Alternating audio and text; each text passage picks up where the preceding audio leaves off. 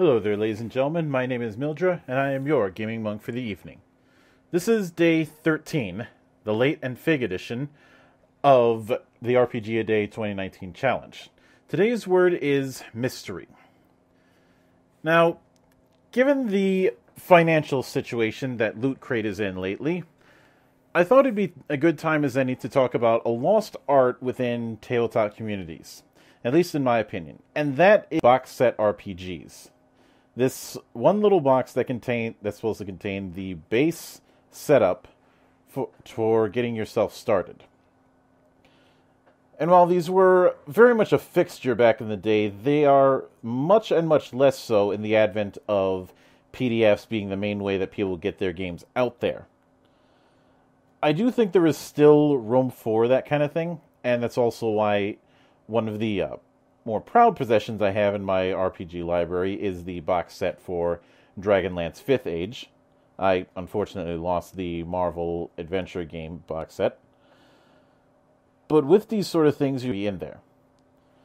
And granted, not every box set is going to be all that good. I do distinctly remember looking through the first edition Call of Cthulhu, and, well, you know how I tend to play a lot of games that are fairly recent? Yeah, there's a reason. A lot of the older games, or a lot of the older editions of games, don't always hold up with age. Sometimes they might get retro-cloned, but in a lot of cases, less so. I do think that this is something that should come back in some form, except I'd rather it be done to see it be used for full-on modules. I know D&D 5th Edition has tried their hand at the whole module thing, but in my not-so-humble opinion, they went off half-cocked. Putting aside the fact that the majority of the modules out there are doing the high fantasy shit, except for Ravnica, and even then, that's more of a bandage than anything else. I want to see primers and gazettes in these sort of box sets, along with maps. I think there is still way too much potential for that kind of thing.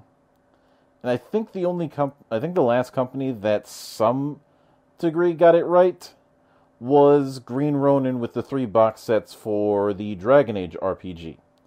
Although later on they collected them into their own books, so bully on that. But these would be a great way to help expand the hobby at conventions and at LGSs. We already have plenty of games getting demoed for free RPG Day, so why not take advantage of this new and fascinating opportunity that's given with this? I know that's a bit of a stretch to use mystery when it comes to this, but I distinctly remember finding a box set at a half-price books a long time ago called Shatterzone.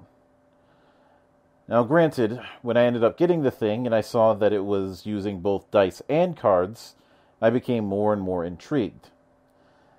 I didn't realize until after I started going some covers that I found when I was researching the re-up version of Star Wars D6.